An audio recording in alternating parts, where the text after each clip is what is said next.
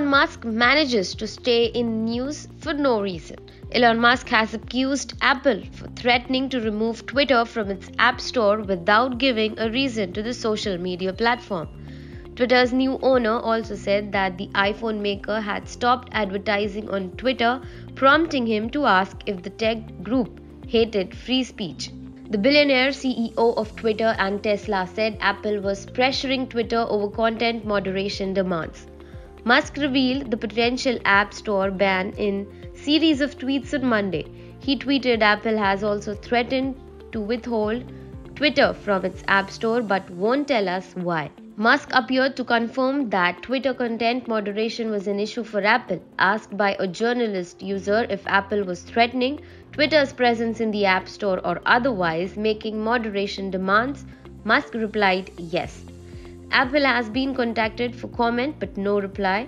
Earlier this month, Twitter's former head of trust and safety, who resigned in the wake of Musk's $44 billion takeover, warned of a catastrophic expulsion from the Apple and Google app stores.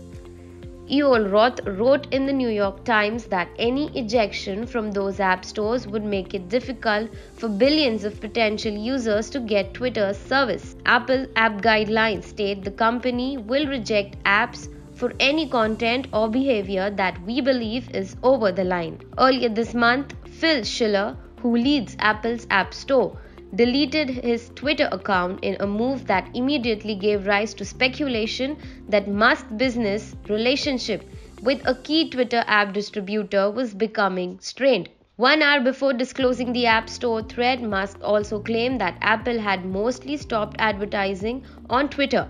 He tweeted, "Apple has mostly stopped advertising on Twitter. Do they hate free speech in America?" He then tagged Apple CEO Tim Cook, asking what's going on in here. Apple sent an estimate of $131 and $600 on Twitter ads between 10 November and November 16, down from $220 $800 billion between 16 October and 22 October, the week before Musk closed the Twitter deal, according to ad measurement firm Mathematics. Musk also tweeted a jibe on Thursday at the top of the 30% fee Apple charges software developers for in-app purchases, with Musk posting a meme suggesting he was willing to go to war with Apple rather than pay the commission.